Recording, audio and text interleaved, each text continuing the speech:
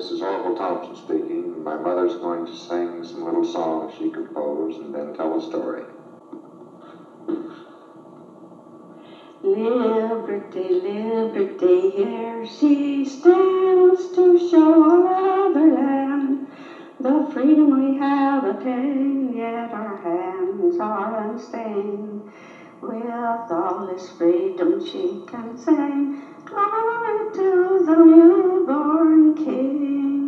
This country which we all adore, from shore to shore, it we shall never sever, but it shall last forever and ever.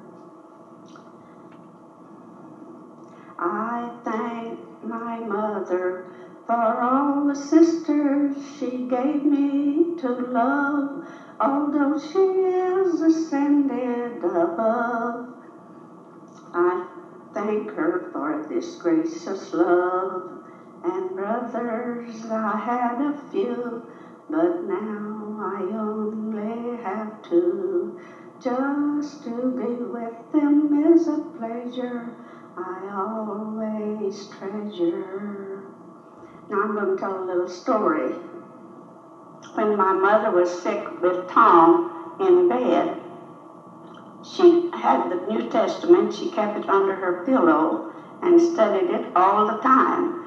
And so when she got well, she sent for her Baptist minister to come and told him that she wanted to be baptized. And he said, "Why, Sister Farnham, the doors of the church is not open yet.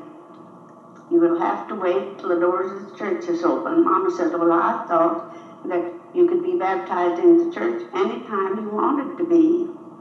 And so come along a minister of the gospel, and so some friends was there, and so they took Mama over to hear him preach. And Mama believed every word he said. So Papa come home about that time. Mama took him to listen. And Papa says, "Well, he's just a Campbellite." And Mama says, "Well, I don't care. I want to be baptized." Well, Papa says, "I'll take you, but I'll go around town. I'm ashamed to take you through town." Mama wore her hat with the red cherries on it. She and several other ladies were immersed into the church. That day, into the church. Maude is 79 years old. She wrote these songs and also the music for them. When June was about 1 year old, we used to go visit Maude and Harley.